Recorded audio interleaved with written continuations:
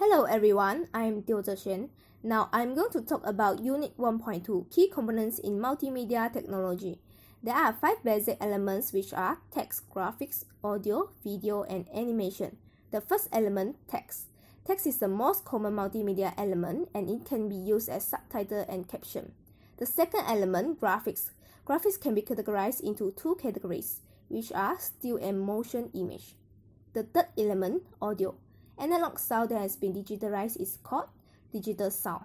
The fourth element, video. Video is a multimedia source that combines a sequence of static images to form moving pictures. The fifth element, animation.